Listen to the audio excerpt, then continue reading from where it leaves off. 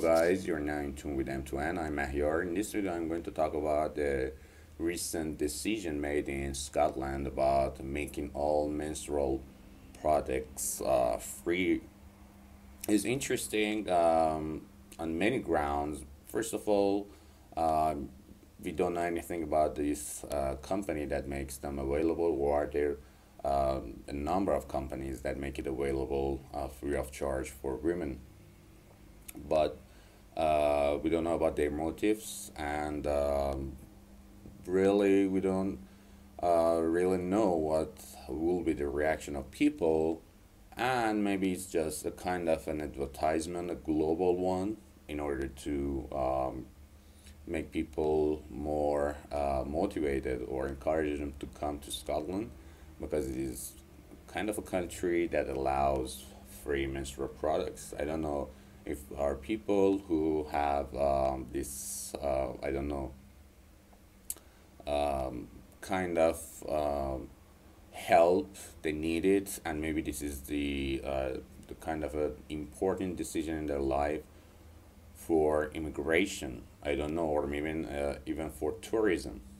But regardless, it is interesting because it pays attention to women and their kind of daily or day-to-day problems that have been disregarded cruelly and crudely in the past. So it somehow focuses more attention towards women and an understanding of what they go through physically, which is used to be a big mystery to men. And they normally, if you don't know anything about something, you tend to be afraid of it.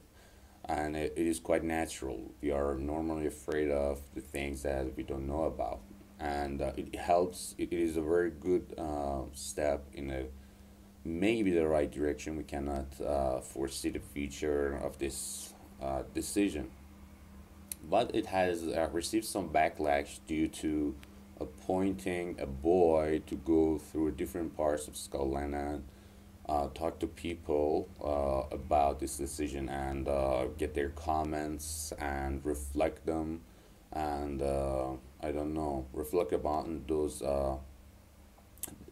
comments that he receives in order to tailor the implementation of this decision in such a way that really people that need it will get it.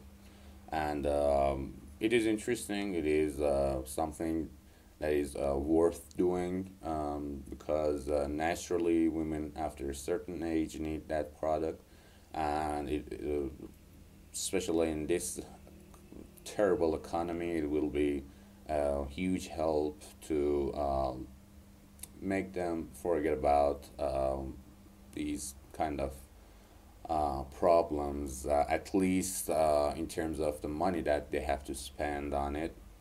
Maybe it's not that much or significant in their life, but at least it helps them feel appreciated, and makes them feel that we really think about it as people, as males, if you want to divide it, and we are really in search for better options to improve the quality of life of everybody, especially in this case, and about Scotland, maybe women. So that will be the end of this video. Take care of yourself. Take care of somebody else.